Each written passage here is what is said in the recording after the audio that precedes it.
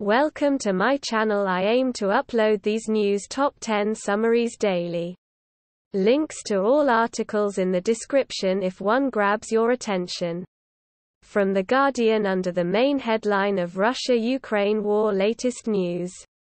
Russia to allow humanitarian corridors in Mariupol and Volnovakha live. Summary of headline article. 053 A Sky News crew has been evacuated back to the UK from Ukraine after journalists were shot during an ambush by a suspected Russian death squad. The team of 5 were attacked while out in a car, after unsuccessfully trying to visit the town of Bucha near Kyiv. Chief correspondent with Sky News, Stuart Ramsey, along with camera operator Richie Mockler, were shot. Ramsey in the lower back while Mockler took 2 rounds in his body armor.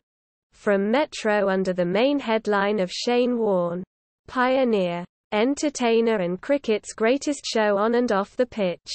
Summary of headline article. Shane Warne's enduring legacy as a cricketer and a human being is perhaps best summed up by the contrast of edge of fury competitor and off-the-field everyday lad who loved a laugh. Time and time again, when the secret ingredients of his alchemy looked likely to be revealed to the world, Warne was able to bamboozle anew. Warne remained a menace with the ball even at the end of his career. Picture. PA. Perhaps his greatest skill was not allowing the sideshow to distract from the main show. Darren Gough had enjoyed a similar opening act to his cricket career and the vultures were circling more. Remembering Shane Warne and Rod Marsh. Australian cricket loses 2 great players. And even better blokes more. England and West Indies observe emotional minutes silence for Shane Warne after cricket legend dies. For more stories like this, check our sport page. From iNews under the main headline of a Euro re-clearing out any connection to dodgy roubles a euro. How Putin's war reached into Westminster. Summary of headline article. Westminster has supposedly been on a war footing for weeks. But since the invasion of Ukraine actually started, insiders admit that the UK government has been scrambling to keep up. But in better news for the Prime Minister, Ukraine has thoroughly knocked Partygate off the front pages and silenced questions over his leadership. This crisis plays to his and the party's strengths. But the pollster warned that the Prime Minister was unlikely ever to reclaim the popularity he enjoyed before Partygate erupted. Alongside economic credibility, national security was one of the biggest resets we needed after the Corbyn years, a senior party source said. From HuffPost under the main headline of How worried should we be after the nuclear power plant attack in Ukraine? Summary of headline article. A view shows a damaged administrative building of the Zaporizhzhia nuclear power plant.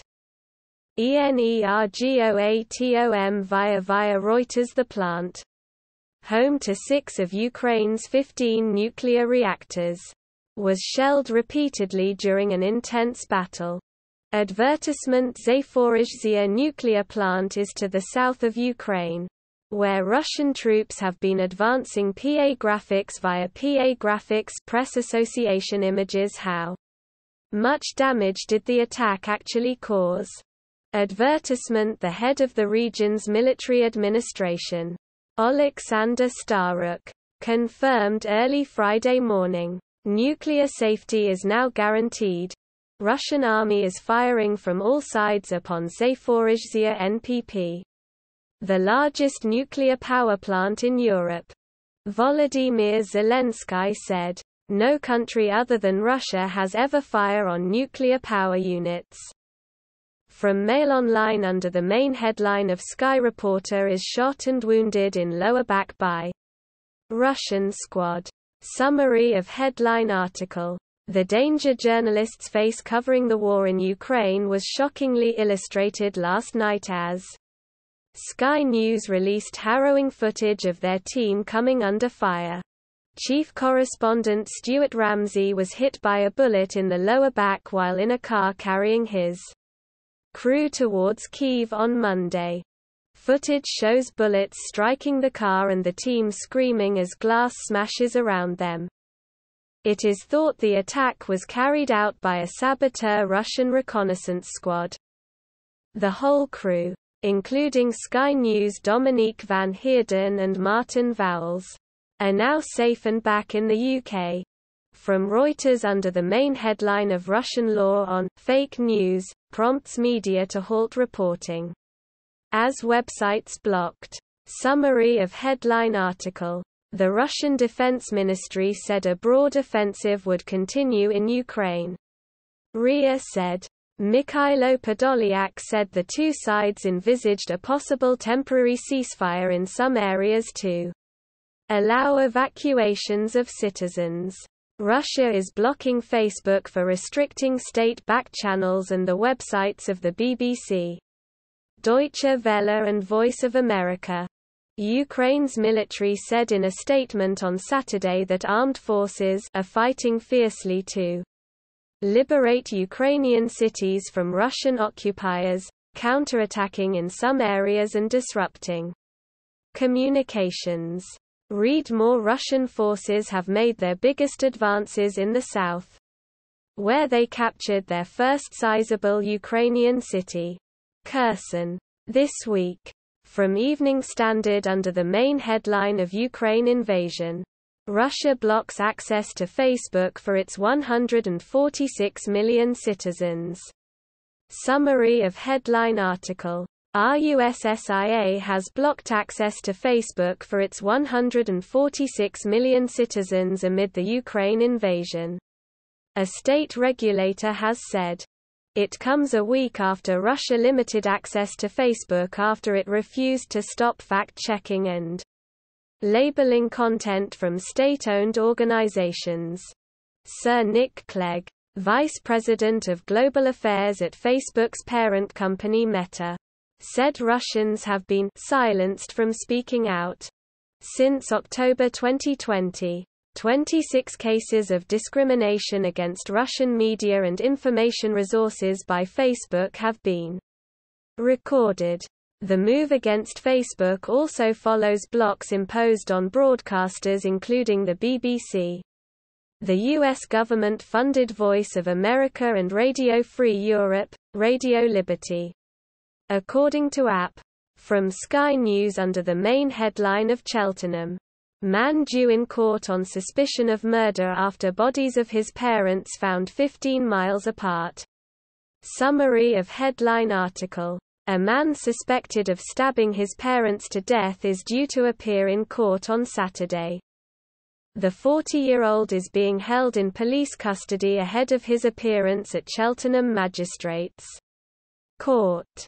Later that day, Valerie Warrington's body was discovered at an address in the village of Burton on the Water, about 15 miles away. Their family have thanked well-wishers for the outpouring of love and support they had received following their deaths. We thank everyone for their messages of love and support, which are of great comfort to us. From Evening Standard, under the main headline of Woman in her 80s dies after helicopter lands at hospital. Summary of headline article. A woman in her 80s has died after an incident involving a Coast Guard helicopter landing at a hospital. Devon and Cornwall police said 2 members of the public are thought to have been injured as the helicopter landed at a helipad at Derryford Hospital in Plymouth on Friday. 1 person is being treated for their injuries and remains in hospital, while the second, a local woman in her 80s, has since died. Devon and Cornwall police said on Twitter. 1 person has died and another remains in hospital following an incident that has taken place today on the grounds of Derryford Hospital, involving a HM Coast Guard helicopter. An initial investigation is being conducted by Devon and Cornwall Police, a Department for Transport spokesperson said, "Our deepest sympathies go out to those affected by the incident at Derryford Hospital." From Daily Mirror under the main headline of Heartbreaking Moment, baby carried from rubble as Russian shells pummel city. Summary of headline article. Vladimir Putin's troops are attacking Ukrainian cities with ever more shelling and as tanks move in, the scenes of devastation are being beamed around the world with buildings razed to the ground. Image. AFP via Getty Images. AFP via Getty Images. There are many other terrible images from the assault on the town, while the pictures have been echoed from other cities around Ukraine. Image. AFP via Getty Images. AFP via Getty Images. The southeastern port city of Mariupol, a key prize for the Russian forces, has been encircled and shelled. Image. AFP via Getty Images. AFP via Getty Images. More EU sanctions are coming, potentially including a ban on Russian flagged ships in European ports and blocking imports of steel, timber, aluminium or coal, said Irish Foreign Minister Simon Coveney. Image. Getty Images. Getty Images. Russian forces have made their biggest advances in the south, where they captured their first sizable Ukrainian city, Kherson, this week. Many thanks for watching. Please don't forget to subscribe and click the bell to get your daily notifications. Have a great day. Thank you for your support. Goodbye.